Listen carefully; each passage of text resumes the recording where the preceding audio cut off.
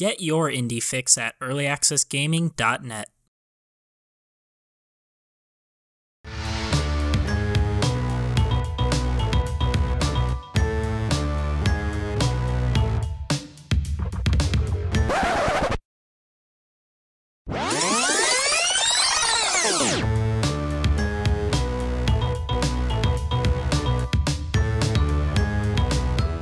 "2D platformers are becoming ever more common nowadays.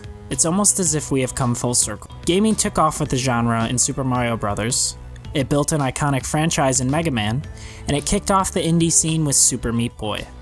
These types of games are arguably the purest gaming experience, at their core being nothing but the player, their skill level, and a well-refined stage that tests their platforming skill set. They are also a very easy game for small teams of developers to put together. Because of this, we tend to get a lot of platformers that don't differ much from one another and are just easy and boring. Ones that move with the finesse of a game still in its early stages of movement, rather than with the feeling of polish and challenge you would expect after having a full release. Quick cash grabs rather than a solid platforming experience.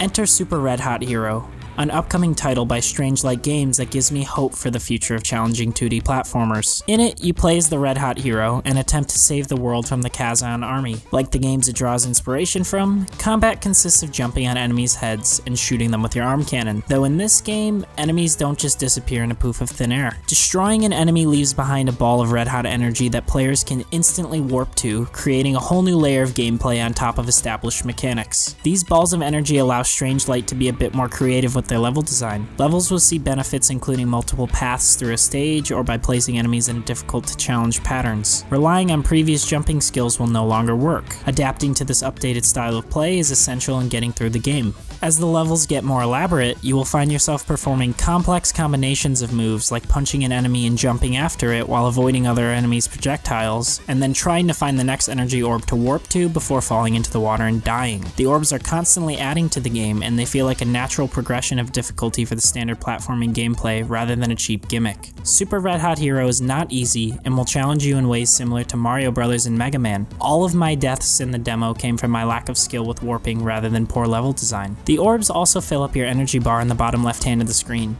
Keeping the bar full is essential for survival, so you have to be constantly moving in order to keep alive.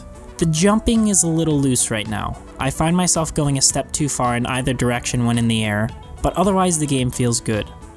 Movement from left to right feels smooth and has some level of polish on it already.